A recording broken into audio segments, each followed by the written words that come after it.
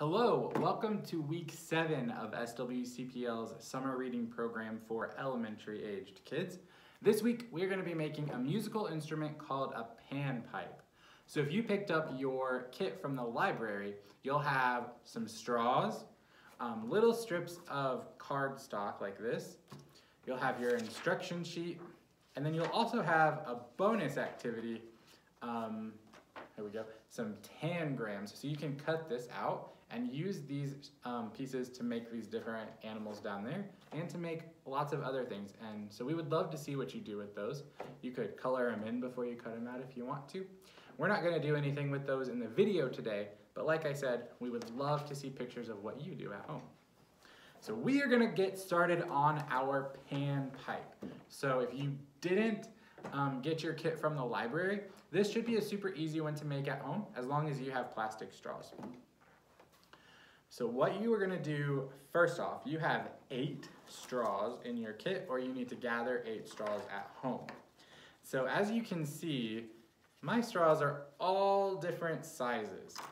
So probably when you start out, yours are all gonna be the same size. So you are gonna need to get a ruler, and you're gonna measure out and cut each straw to a different size. And when you cut them, you are going to number them. So the very first straw, we're gonna number it number 1, and it needs to be 7.5 inches. So you might need some adult help at home if maybe you're not super comfortable measuring. You wanna get it as close to 7.5 inches as you can.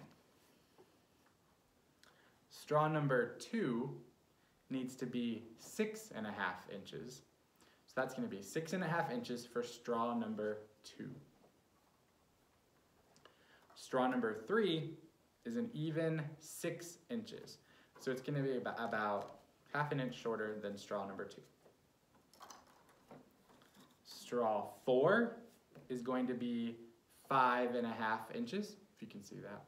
Straw there, it's 5.5 inches. Then we have straw number 5, which is 5 inches. So as you can see now, we're kind of going down half an inch every step. The first one was a whole inch drop, but now we're going half an inch. So straw number 6 is going to be 4.5 inches. Straw number 7 is going to be 4 inches. And finally, straw number 8 is 3.5 inches. So if you need to, go back and pause this video as many times as you need to get those straws cut. So once you have them all cut, even if they're out of order, that's all right. You're gonna lay them out in front of you like this, and you are going to get some tape. We're gonna be using masking tape, but you could use duct tape if you want to get, maybe you have some like fancy camouflage or sparkly duct tape that you wanna use, or if you have like washi tape that's, that you use for art stuff, you could use that, or you could just use regular Scotch tape too. You just want to make sure you have a nice long piece of tape that you are going to lay flat in front of you. And if it's a little bit too long, that's fine, because we can always rip it off later. So you're going to lay that flat piece of tape in front of you. You're going to grab one of your pieces of cardstock, and if you don't have cardstock at home, you could use a piece of cardboard, or like if you have a cereal box, you could cut off maybe one of the tabs from that and use it. Or if you don't have any of that, you can do this without the cardstock. It'll just be a little bit less sturdy. So you're gonna plop that down right in the middle of your tape, as close to the middle as you can get it. You see mine's yellow, so it kind of blends in with the table, so I'll hold it up there.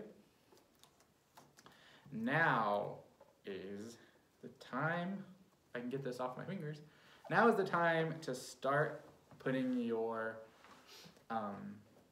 pieces of the panpipe on. So you're gonna wanna grab one of the little chunks that you cut off of one of your straws. Sorry if you already threw them away. You could also probably just use your pinky.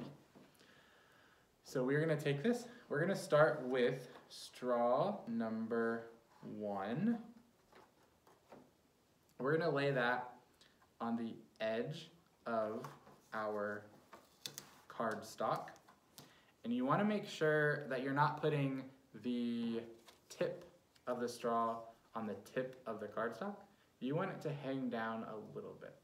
And this is where it's going to be a little bit tricky because you want the ends of this to all line up, because when you have your panpipe and you're playing it, you want to easily be able to move from one pipe to the other, or one straw to the other.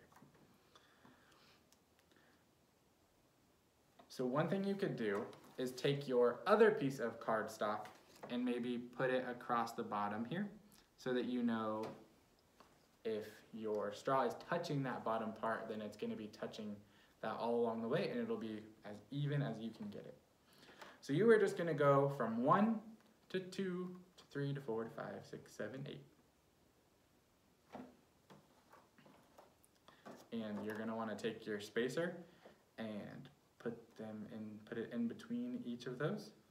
And when you get them all on there, kind of give your bottom cardstock piece a little shove to make sure they're all even. Then you're going to take your tape as gently as you can and fold it over to make sure they all stay in place.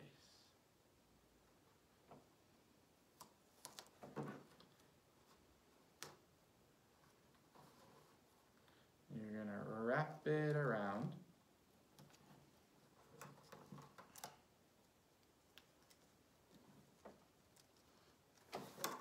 I got a little bit too much of a gap there, so I'm going to kind of fold that up. All right.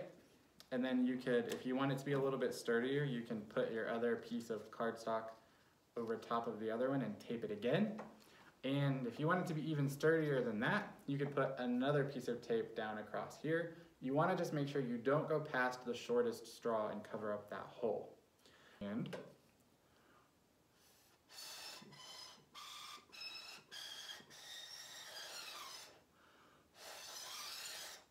I don't know if you could hear me, but when I blow into each straw, they make different sounds. Kind of like when you're singing and you have different pitches. So what happens is, when you're blowing into that straw, the air in the straw is vibrating, or it's going like this. And you change the pitch by changing the length of each straw. So when I blow into straw number 1, the one that's longer, it's going to be a lower sound, or deeper, than when I blow into straw 8, which is shorter. So we would love to see your pictures, or even if you want to take a video of you playing your panpipe, we would love to see that as well.